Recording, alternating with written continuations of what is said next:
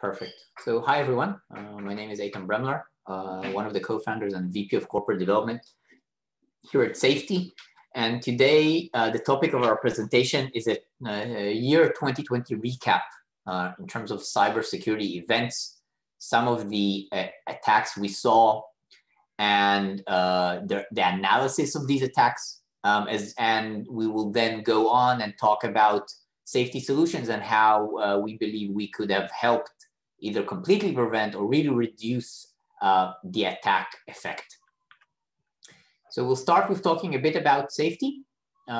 Safety, we are an Israeli company based out of Tel Aviv, founded back in 2013, publicly traded both in Tel Aviv and in NASDAQ. Global company, like I said, headquarters in Israel, offices in Germany, UK, Spain, US, around Asia Pac and Africa. So global in the sense of the safety presence, as well as global in terms of customers. We have customers around the world in a variety of verticals. We are covered by all the leading analysts within the space. So we play in the zero trust network access space as ZTNA. And so we're covered by Gartner and Forrester in their different reports. You can see here a few of the reports by Gartner. You can see we have consistently been appearing in all the different ZTNA related reports since 2018. We're actually one of the first pure ZTNA players, and you will see our technology moving forward. A bit of our customers. You can see we have a variety of customers in a variety of verticals. We play across verticals. Could be financials, large corporations, government, healthcare, as well as cloud.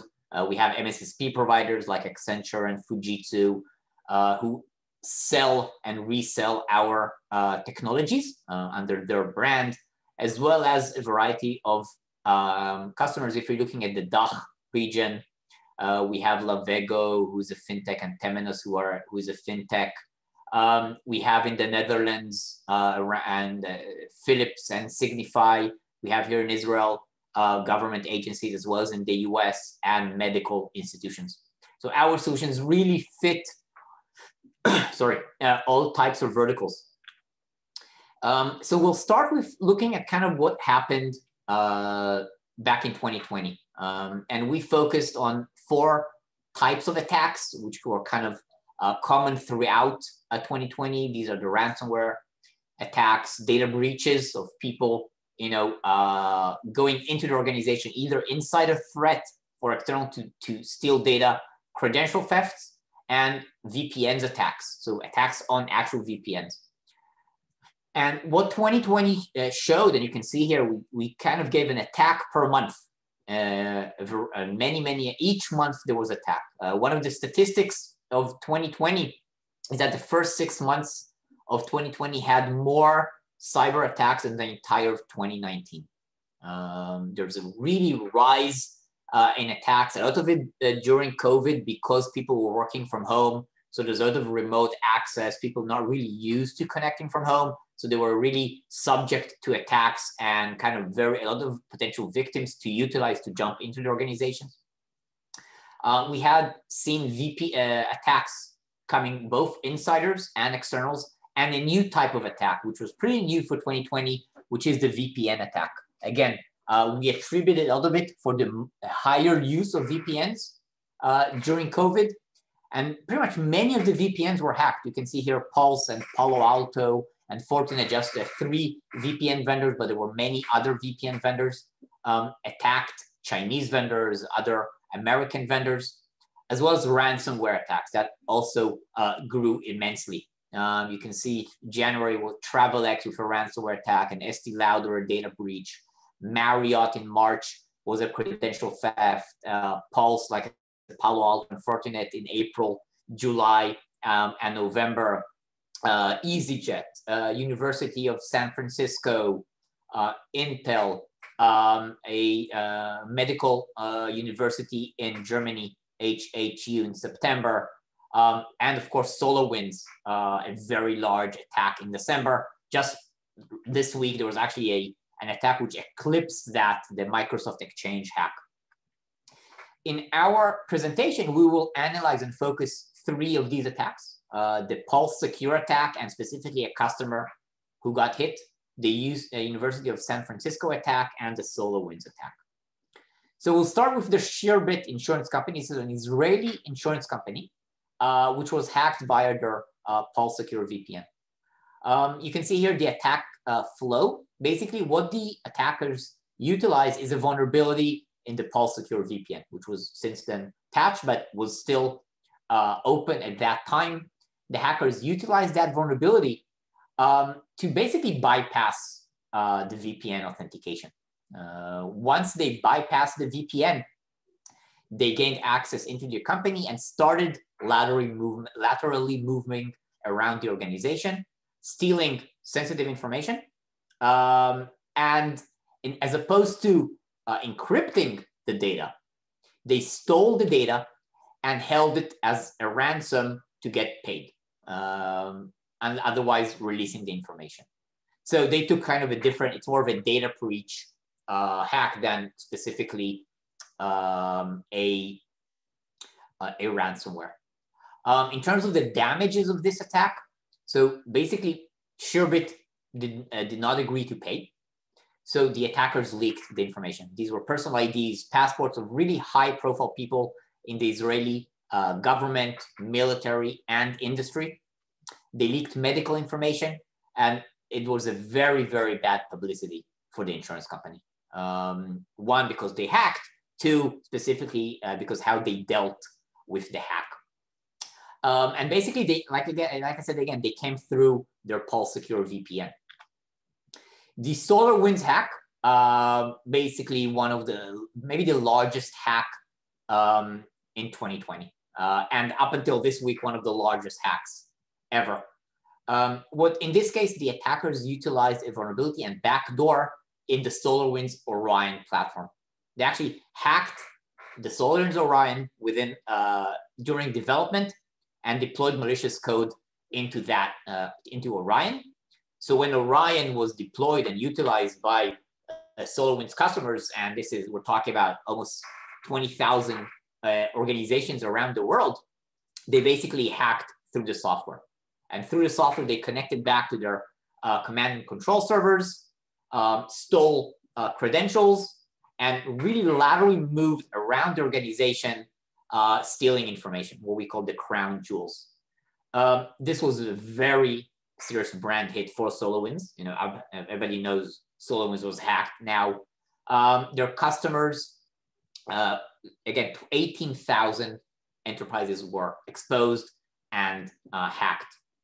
And there's a statistics here. You can see that we're talking about damages above $100 billion, okay, just to fix and contain what happened, because within this 18,000 enterprises, there were government agencies in the US. So a very wide range of organizations. And in this case, again, they hacked through a vulnerability that they found in third-party software. Think about all the third-party software you use in your organization, right? Microsoft Exchange just this week is another example. We run after patching, but there always will be this zero-day attack on some other third-party software we're not aware of. So this is something to think about when we move forward within the presentation. And last but not least is the UCSF ransomware attack. This is the University of San Francisco. They are actually a COVID research facility. In this case, standard ransom attack, right? The hacker sent out an email, phishing, caught a victim, right? The ransomware was deployed after opening the email. And what they did then is spread within the network and encrypted file shares, right? They mainly looked at file shares, encrypting them, pretty much standard ransom attack. In this case, the ransom was paid, over $1 million in ransom, very bad press for UCSF, and also potentially leak of a COVID research. And like I said, they are a COVID research facility. So 3 different attacks, right? All commonalities are access, right? There's an access phase, either an external access or an internal access, right? So 3 different attacks. We talked about a ransomware, a data breach, and a VPN attack. So seemingly different. Finality is they all have an access vector. Again, could be internal or could be external. All the other attacks as well. If you look across this grid here, very common, all attacks in the world today have an access vector. And as an access company, this is exactly the vector we look to block and close. So what we offer to the market to address such attacks is our ZTNA platform called Zone Zero. Zone Zero is a software-only solution. And the goal behind Zone Zero is to take all access use cases, external users, regardless of how they come, through a VPN or non-VPN or internal users, and unify them and control all of the access use cases using ZTNA concepts, zero trust concepts. We do this by combining 4 main technologies. Our reverse access patent, which is our patented technology, the basis for our solution. Our software-defined perimeter technology for non-VPN, for external non-VPN users. Integration and enhancements with company VPNs, so we integrate and connect to organization VPNs, and integration to the company multi-factor and identity provider solutions. By unifying all of these together, we can now act as a zero trust gate, if you will, or controller between any type user, be them an internal user like a corporate employee, or external users coming from the outside, like remote workers or work from home users, or to the company like third-party vendors, contractors, supply chain, between all of these types of users and the corporate data, regardless of where it resides. What we sell and what we deploy at our customers' locations is what you can see here. Zone Zero is basically a virtualized container. In it, we deploy the safety virtual machines. Either 2 machines, the 2 main machines are the access controller and the access gateway, and you can choose to add an additional authentication gateway, really depending on the use case. We'll dive into this in a few slides. So the customer, this is a customer deployed and managed solution. It's basically a product. The main component is the access controller. The access controller is the component managing the gateways. It also goes out to the gateways to retrieve data. It's an outbound based technology. The access controller is the one connecting to the corporate applications. And the access controller also connects to the company, to the corporate IDP or MFA solution. We are a clientless and agentless solution. We don't require anything to be installed on the corporate resources, nor do we require anything to be installed on the client machine. The end user, the client, can be an internal network user, could be a VPN user, a non-VPN user. They connect to the gateways. The controller goes out to the gateways to pick up information. The basis for our technology is what we call the reverse access patent. As I showed here, these arrows pointing out, this is the way they work. The controller goes out to the gateways to retrieve information. So if we kind of zoom in to how our reverse access technology works, we have the controller, we have the gateway. The controller has an open control channel, always pulling and checking the gateway. Any request a user sends to the access gateway on a TCP level, we look at TCP.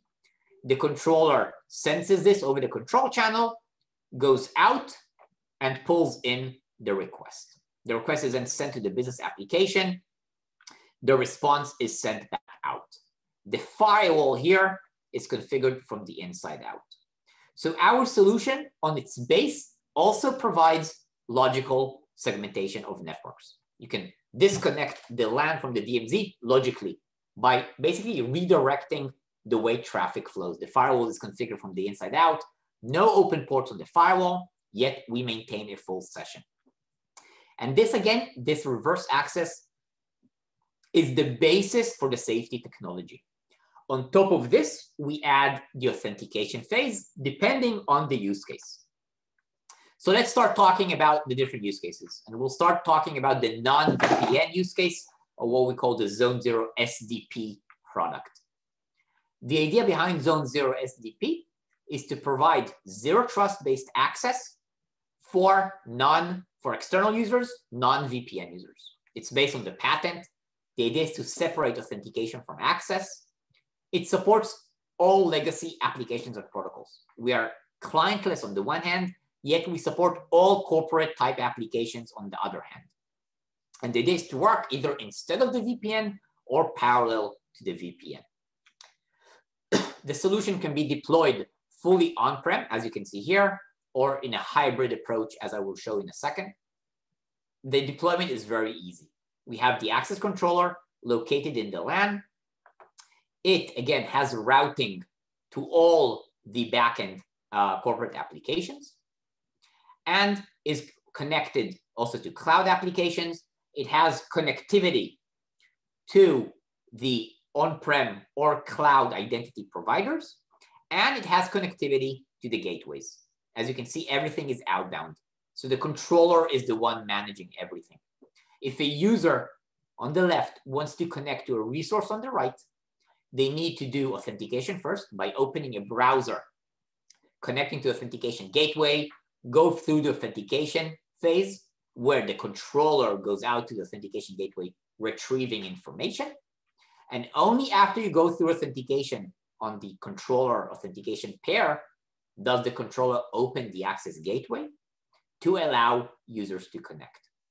And when you connect, you just open up your relevant client application, and I will show you a demo at the end. You open the client application and you connect to the service. So the idea is to allow any type user coming from the outside, could be an employee or a non-employee coming over the mobile device or a desktop, to connect to corporate resources located either on-prem or in the cloud. No client device required, no client agent required on the user, no agents required on the devices, and the firewall here, most importantly, again, configured from the inside out. Fully software solution, you get the virtual machines from safety. The same solution can be deployed as a hybrid cloud offering, where we as at safety run the gateways for you, the customer, and you manage the controller. Or you can consume this from our MSSP providers, where they run the gateways in their cloud. The next use case is what we call the Zone Zero VPN. This is supporting VPN users.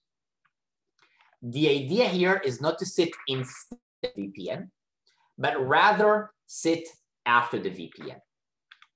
The flow here, as you can see in the arrows, the user connects to the VPN using their VPN client.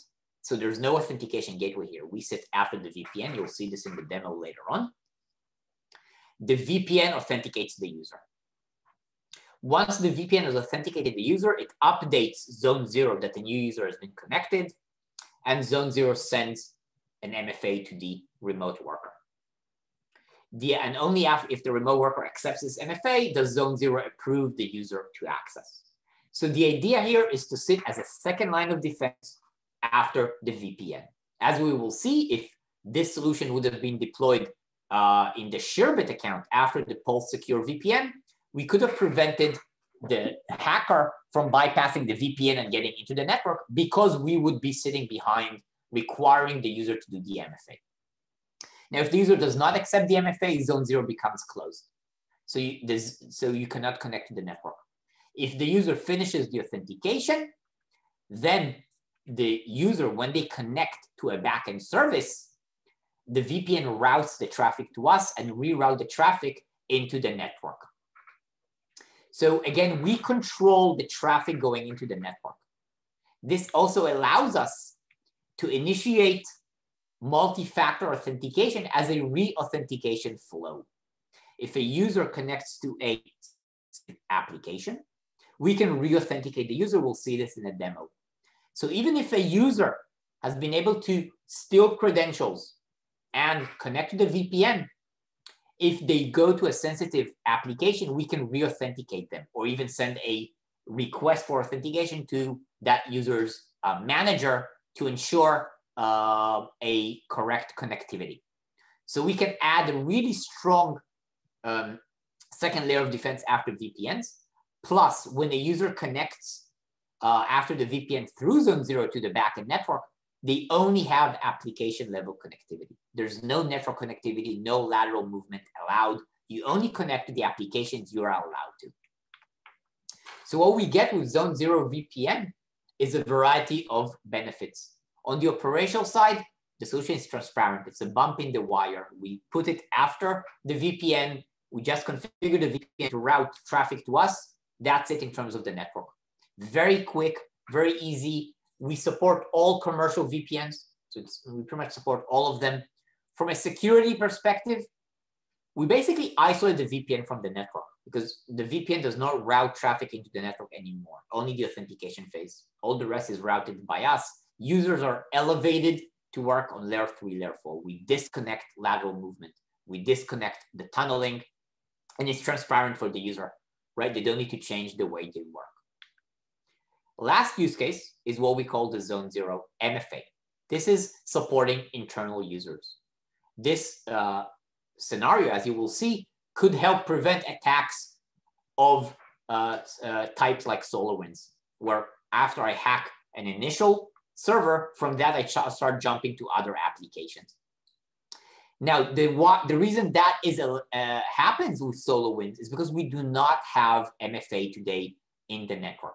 It's not trivial to add MFA to corporate applications. If it's a web application, it's one thing, it's easy.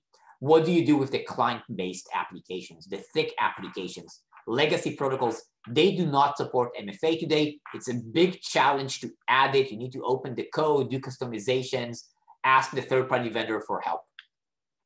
What zone 0 MFA does is centralized MFA. We can sit between the users and the applications, and we support all corporate applications. And we initiate MFA for those users.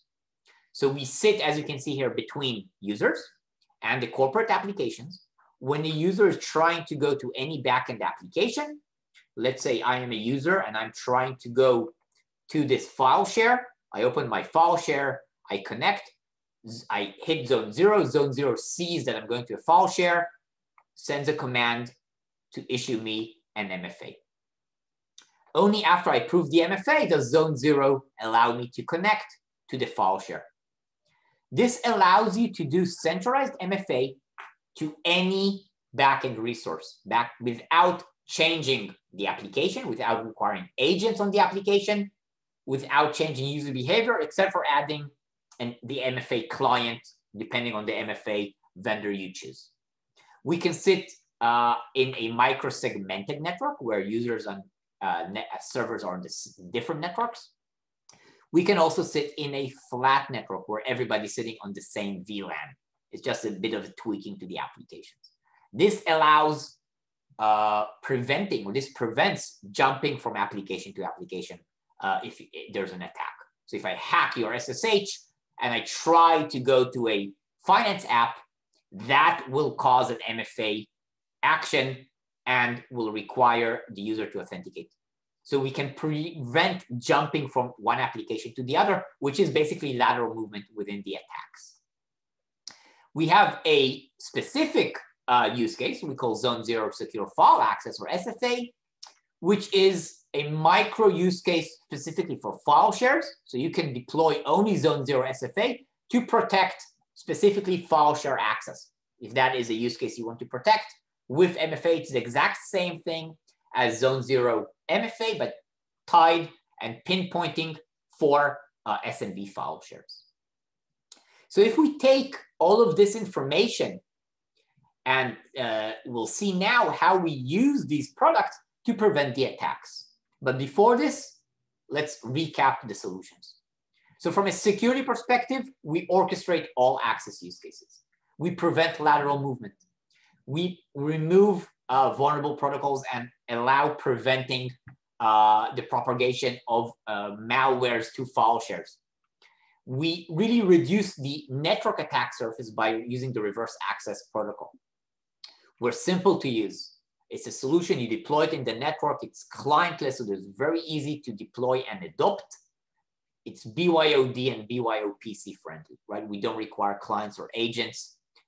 It's very cost effective, right? It scales and supports all types of customer sizes and use cases, could be human access, applications, connected devices, etc. So let's see how Zone Zero could have helped against the 3 attacks we talked before. The Pulse Secure hack, the SolarWinds, and the University of San Francisco. So if we look at the SolarWinds hack, if we would have deployed Zone Zero MFA in the network, that would have prevented the attack spread. Because at any attempt, so the user would have, the hacker would have hacked the Orion system, and from there try to jump to other network components. Any one of those jumps would have required an authentication, right? If I'm from the Orion trying to connect to an SMB file share, there would be a domain level authentication by the file share. Or if I'm going to a remote desktop, I need to put in my username and password. Even if there are service accounts, you still need to authenticate. If we would have been in the network, that authentication request would have issued an MFA, let's say to the IT person. And that IT person would have needed to accept the MFA for the connection to work. So at least, even if they would have allowed the authentication without checking, this would have been a good alert showing there are many, many, many authentication requests because someone is moving laterally throughout the network. So we have prevented the actual Orion hack because that would have been done. We would have really reduced the attack spread throughout the network. If we look at the Sherbet insurance company hack through the Pulse Secure, in this case, we would have recommended deploying Zone Zero VPN to really prevent the attack. We would have sat and deployed after the Pulse Secure VPN. So even if a hacker hacked the Pulse Secure VPN, bypassed the initial authentication, they would have been required to approve the MFA. And that MFA would have maybe even arrived to the original user from whom they stole the credentials. So that user would have been alerted that someone is trying to connect while it's not actually them. This would have been prevented the hacker from jumping from the Pulse Secure VPN into the network. It would not have been preventing the actual hack of the VPN, but it would have prevented the second vector of jumping from the VPN into the network, that access phase. And if we're looking at the UCSF ransomware attack, deploying Zone Zero MFA or SFA in front of the file shares within the network would have prevented modifying and encrypting the SMB file shares, right? We would not have prevented infecting the original endpoint that is on the user who opened the email, but from that endpoint trying to infiltrate the file shares in the network to modify files and encrypt files, that would have been prevented through the protection of the file shares by Zone Zero SFA. So as you can see, by deploying Zone Zero in the network in any one of the use cases, we could have completely prevented or at least really reduced the attack surface for a variety of types of attacks. And that, at this phase, summarizes the presentation. Let's jump over and see a couple of demos just so you can see the solution working live. So what we see here, this is the authentication portal presented to the user when they access the Zone Zero SDP solution. Now, the authentication flow here is predefined initially. You can have a variety of authentication flows. Could be a basic username and password, as you can see here, or username and password with advanced multi-factor, as we will see in a few seconds. Now, all the credentials inputted here into the portal, as you recall, are retrieved by the access controller. The access controller sitting in the LAN goes out to the authentication gateway, retrieves the credentials, and goes to the Active Directory. So it's the controller talking to the Active Directory. After I authenticate the user, I know the group the user belongs to. That defines the applications the user can connect to. Only at that point do I open access for that specific user to 3 specific applications. basically 3 ports, an SSH port, an RDP port, and a web port. And now all the user needs to do is open the remote desktop client, for example, on their machine, their MSTSC client, point it to the safety solution, the access gateway, and connect. And again, there's no network connectivity between the user and the RDP because the user sends the traffic to the access gateway, controller goes out, takes that traffic, and it sends it to the RDP. Same thing I can do with SSH, I can do with any TCP-based application, web, thick applications, etc. If I sign out and connect with a different user, I will have access to different types of applications because I'm connecting with a different user belonging to a different group. Again, using a basic authentication example. So different user gets access to different applications. Now we can support a more advanced authentication flow, as you will see now, with, for example, Cisco Duo Push.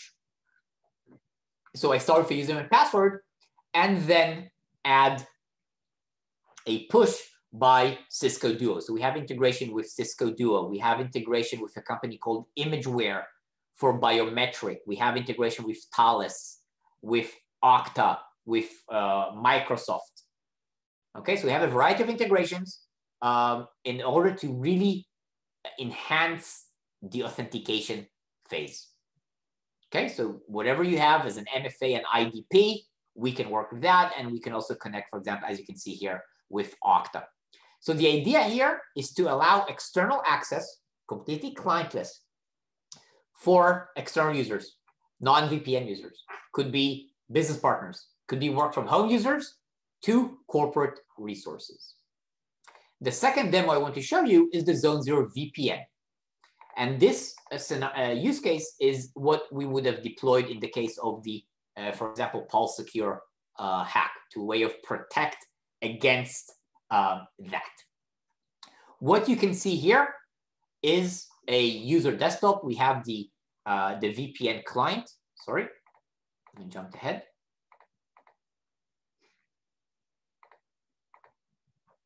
Okay. So what we have here is a user desktop. The user has a VPN client, which they connect to. In this case, it's a Sophos client. I have Telegram, which we utilize in this demo as a MFA. Again, you can use pretty much any third-party MFA you want, or Telegram, or WhatsApp, or SMS. And 3 applications allowed to the user: a file share, a web app, and a remote desktop. Now, I input my credentials, and imagine this is a hacker. They input the credentials and connect to the VPN. Now, even though I connect to the VPN, I will not be able to connect to the backend resources until I do not comply to the MFA sent to me by Zone Zero. I get the MFA because the VPN updated Zone Zero. The user has been connected. So if I'm now the hacker and I stole Itai's credentials and I try to go into a backend resource, I cannot. Zone Zero is blocking my access. I need to confirm to the MFA. I cannot access any of my allowed resources, not the file share, not the web application, not the RDP. Okay, everything is blocked for me. Now, only if I confirm the MFA, and again, this could be even biometric, right? I could use my face recognition to connect, for example. So you could do it as advanced as you want. Only if I confirm the MFA am I allowed access. And now I can connect, and only to these 3 applications. I'm prevented lateral movement. I can only connect to 3 specific applications: a file share, a web application, and a remote desktop application. Only 3 applications out of the entire corporate resources. Now, imagine I'm already connected to the network, either through the VPN or I am a network user. And now envision, for example, a hacker through SolarWinds. I'm in the network, I hack the SolarWinds, I'm now from SolarWinds, hacked to some user machine, and from that trying to open an RDP. And that RDP is configured in Zone Zero and the network as sensitive. I try to go to this, I will be issued an MFA. This prevents lateral movement because as long as you do not allow MFA, you cannot connect. And again, this could be a service account, an application to application scenario, or a human user on the VPN or internal to the network. And again, this will work for any corporate application. Could be a remote desktop, could be a file share, could be me opening the SAP application. Whatever you think about as a corporate application will be supported. So basically centrally adding MFA to any corporate application without modifying that application itself. You see, I try to go to a file share. Again, I am required to put an MFA. So this demo shows you the Zone 0 VPN and Zone 0 MFA, and we saw the Zone 0 SDP. And this concludes my session.